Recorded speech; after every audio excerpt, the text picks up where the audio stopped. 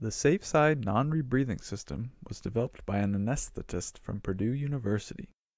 This system includes a patented spring-loaded safety occlusion valve in the non-rebreathing circuit that cannot be left closed, and a manometer to monitor airway pressure.